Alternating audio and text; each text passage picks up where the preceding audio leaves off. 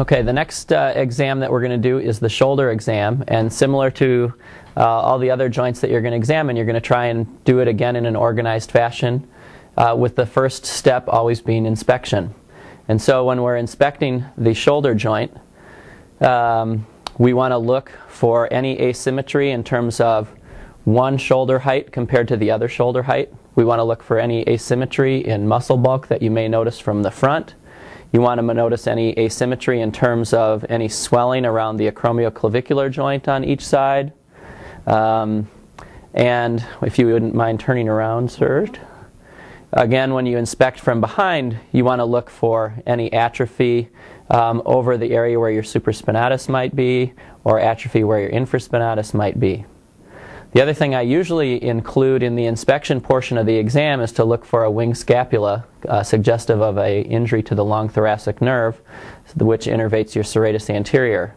So to look for a wing scapula, we'll have you do that push-up up against the wall, take a step back, and go down real slow, and as he comes back up real slow, doing his perfect push-up, you want to look for any winging of the scapula, with one scapula possibly sticking out further on one side compared to the other. His was perfect. And that concludes the inspection portion of the examination. Palpation is the next portion of the exam, and I really think you should palpate the entire shoulder joint, all the possible landmarks that could be injured. And you would start actually all the way out at the SC joint and palpate the clavicle all the way to its attachment at the acromioclavicular joint. So start at the SC joint, palpate the clavicle all the way to the AC joint, looking for any tenderness or deformity.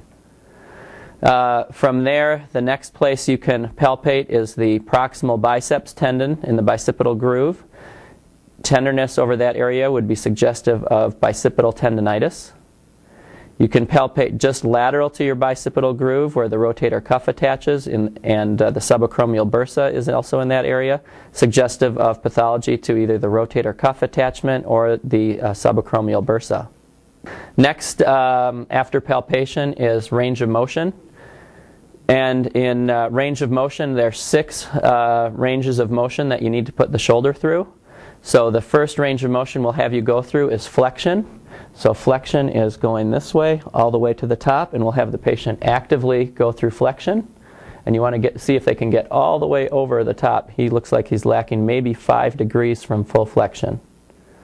The next step is I'm going to have you turn sideways for extension so they can see where you're going. Well, let's actually have you do flexion again this way. So go up flexion all the way to the top. And then we'll have you extend. So you want to just bring your arms all the way back down and bring them back towards me. And do they have the same degree of extension in both shoulders? Okay, now you can face the cameras again and go back to the neutral position. We'll have you take a step towards me so you don't hit your hand on the wall. Next would be abduction. So abduction, you're going to bring your hands up this way and go all the way over your head. And he has full abduction, and you can bring it back down. And then the next step would be adduction, which is sometimes hard to look at. There's 2 ways to look at adduction. One is to have them go straight across this way and see if they have any limitation in adduction, and you can bring it back down and do the same thing with the other shoulder. Very good. And the other way to do adduction to try and measure if they're lacking any, we'll have you turn around, is to combine adduction and internal rotation, which some people call the Apley scratch test. And what we have you do is bring your thumb up your back one at a time as far as you can. So on that side he can reach sort of the middle of his thoracic spine. And on the other side he's lacking range of motion and can only bring his thumb to the top of his lumbar spine, suggestive of limitation in internal rotation and adduction on the right shoulder. Very well done. Now you can face the camera again. The next step is to look at just straight external rotation and internal rotation. So we'll have you bring your arms like so, and we'll have you externally rotate as far as you can back this way. And then we'll have you internally rotate coming down this way as far as you can. Okay, and we'll have you do the same thing going sideways so the camera can appreciate it. You want to go external rotation this way and internal rotation going down. Good. Now you can face the camera. Now, strength testing.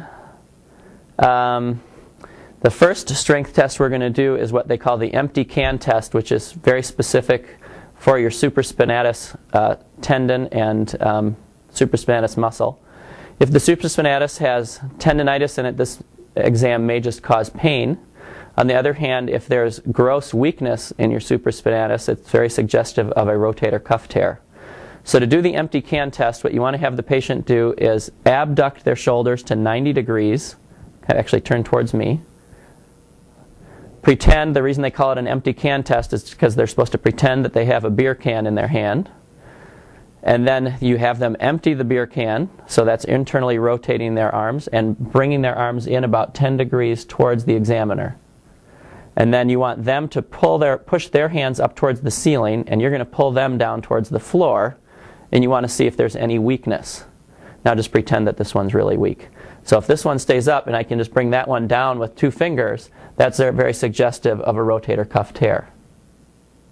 The other ways to examine the rotator cuff in terms of strength are to have you lock your elbows at your side. Come out just a little bit. And we'll have them, in terms of external rotation, you have your hands on the outside aspect of their hands, and you have them push out against your hands, externally rotating, while you try and push their hands towards their trunk. And for internal rotation, so that you're trying to get a good measure of their strength, you cross your hands, and then you bring your hands in towards your trunk so that they can't overcome you. You're using your internal rotators at the same time. The other way to do it, if you want, is to just put your fist right inside their palm and again bring your hands together. But it's easier for them to do that because you don't have as much strength in that type of an exam. So if you really want to get a measure of their strength and make sure that you're putting your strength against their strength, just cross your hands and have them internally rotate at the same time. Good. So the next step when looking at the shoulder is to look at the laxity in the shoulder. The easiest way to look at laxity is to do what is called the apprehension test. And what you do when you do the apprehension test is actually put them in the same position that they would go in if they were going to dislocate their shoulder. And most people dislocate their shoulder anteriorly, so this is looking for anterior laxity in the shoulder. And what we have them do is abduct their shoulder to 90 degrees, externally rotate their shoulder with a firm pressure on the posterior aspect of their humerus, and a positive apprehension test, the patient looks scared. It's not necessarily pain in that position, but they're scared that their shoulder is going to pop out and become dislocated. In terms of looking at the hand position, we'll just have the patient turn this way, and you can see that my right hand is on the grasping just below his right wrist. My palm stabilizes his shoulder blade, and my thumb is pushing his humerus from behind anteriorly in terms of trying to dislocate that shoulder. The last portion of the shoulder exam is the special tests for impingement. And there's 2 tests that you can look at in terms of impingement. Impingement signifies that you're bringing the humeral head up into the coracoacromial arch and pinching the rotator cuff tendon. And the near impingement test, the best way to think about it is bringing the arm near to the ear. You as the examiner just bring their arm to the top and see if that reproduces significant discomfort when they get their arm in that flexed position as they bring their humeral head up into the coracoacromial arch. The other test described by Dr. Hawkins is the Hawkins impingement sign. In the Hawkins impingement sign, you do the same thing in terms of bringing that humeral head into the coracoacromial arch, but in this instance you have them flex their shoulder to 90, have their elbow flexed at 90, and you just try and internally rotate their shoulder, again trying to bring that humeral head up into that coracoacromial arch and seeing if that reproduces some discomfort. Good.